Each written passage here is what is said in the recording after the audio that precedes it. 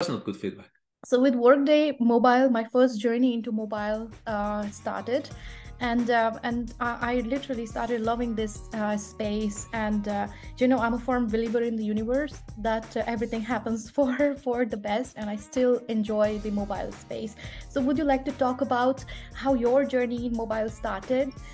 I know it's a very long journey. It started a decade ago. I was just this morning talking about how mobile developers are quite weird on their own way, because we are fascinated by these small devices with lots of constraints that are very personal, and they're quite unique. You don't get, when you are working on a backend, it's a completely different story. When you're working on a desktop browser, you have a lot of space, but mobile is this personal small device with lots of constraints, not so much screen space, and it requires a different skill set, but it also requires a different mindset.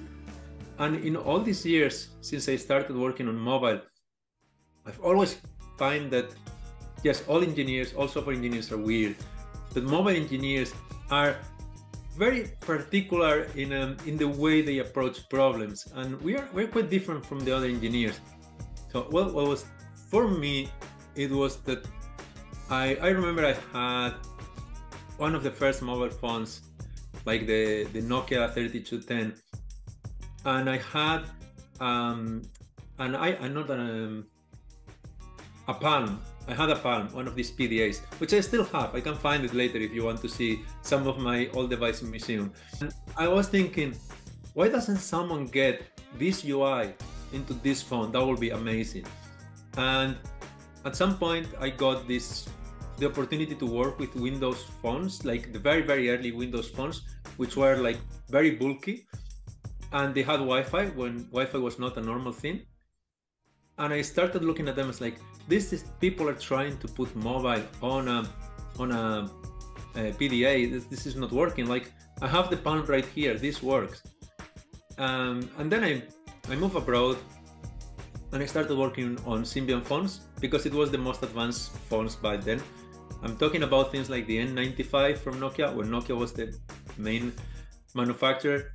And I remember it vividly. I saw the announcement for the iPhone. I went to the CTO of this small company. So like, Mari, I want to work on iPhone. So like, I'm sorry, all our clients are working on Symbian, so you have to keep working on Symbian. Like, okay, well, I had to try. Few months later, Google announces Android, and it's like, it's very similar to iPhone, but it's open source. And I saw like, I like this even better. And I went back, Mari, remember what I said about iPhone? Just forget it.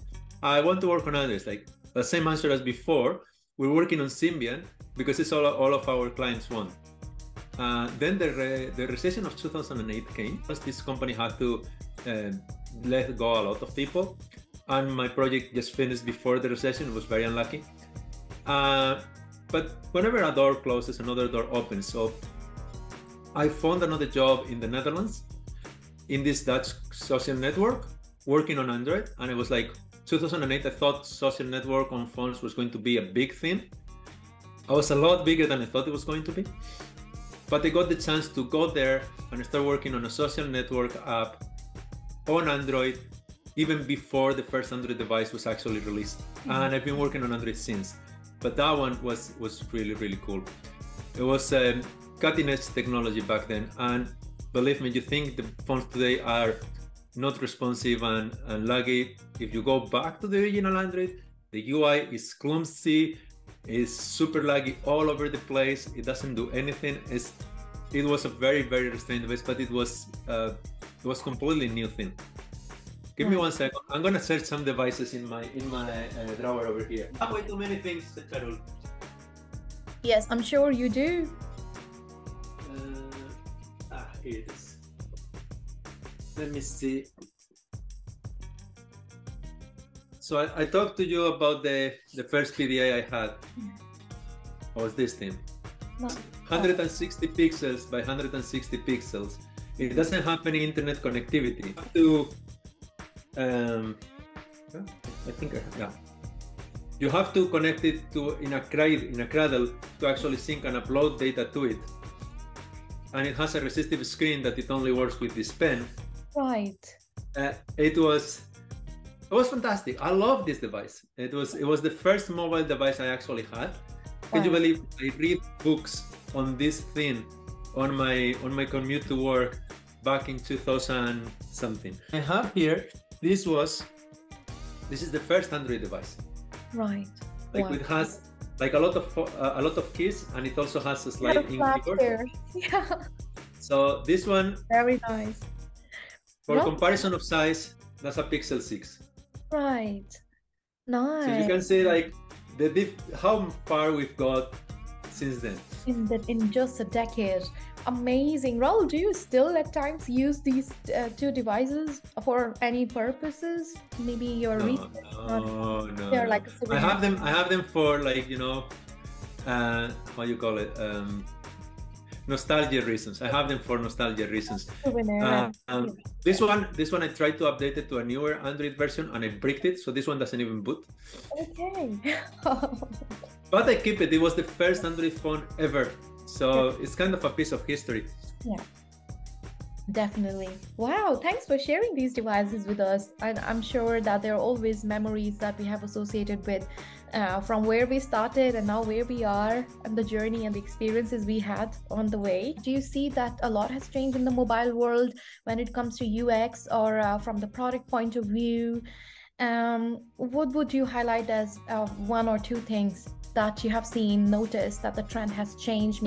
Are you seeing the impact, influence of AI on mobile? I would say from the point of, I don't write that much code anymore as a principal, but what I've seen finally taking off in the past 2 years is the switch from the old way we do UI on mobile to this new way that is called declarative UI.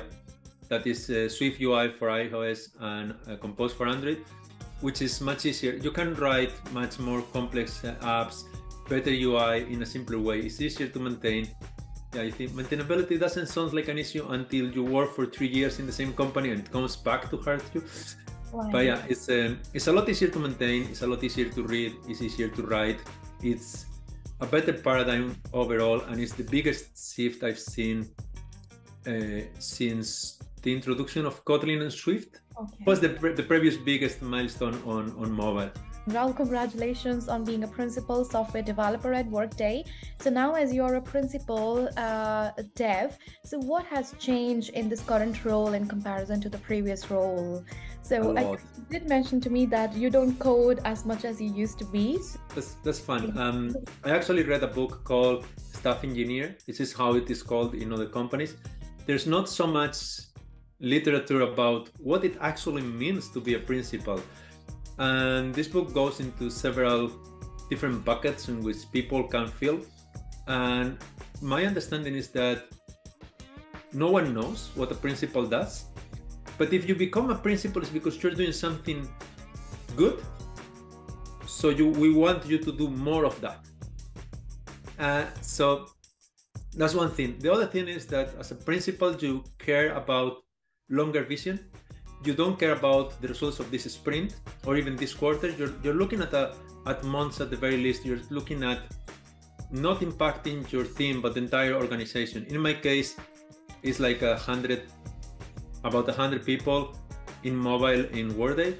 So my attempts now is, all my efforts are to, how can we make better software together?